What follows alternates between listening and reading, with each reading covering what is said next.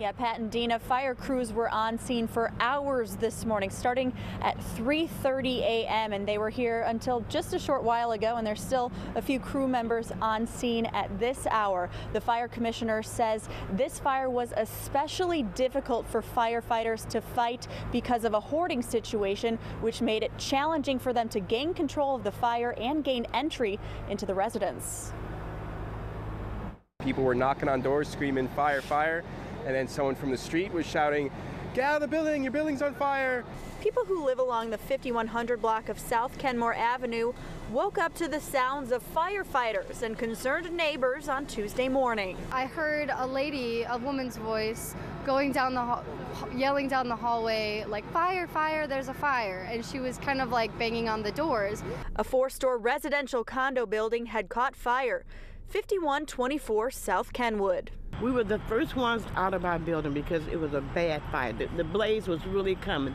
Firefighters arrived just after 3:30 a.m. By then, the backside of the building and the porches were fully engulfed in flames, making it difficult for crews to get inside. Firefighters were also faced with burnt-out stairwells and piles of belongings blocking their way in. There is a heavy fire load or hoarding conditions on the second floor of this unit, which made it very difficult for us to get in. Firefighters began to elevate the alarm up to a 311 alarm fire, meaning more manpower and equipment is needed. Around 250 firefighters and personnel were on scene at the height of the fire, and 95 pieces of equipment were lined up along South Kenwood and East Hyde Park Boulevard. The fire department, the men and whoever's on that team, they were up there right with the blazing fire. You know, it was not smoke at that, it was fire. Firefighters pulled out one woman from the second floor. She was transported to University of Chicago Medical Center in critical condition.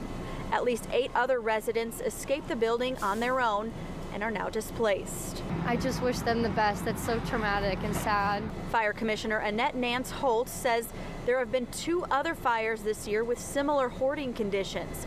She urges people to speak to their loved ones about the dangers of hoarding in light of this latest fire. If you know someone who has a hoarding condition, try to get them some help, because these are the times that matter when you have a fire and we try to gain access, and it hinders our ability to gain control of a fire or even get in there safely or keep from hurting one of us as well.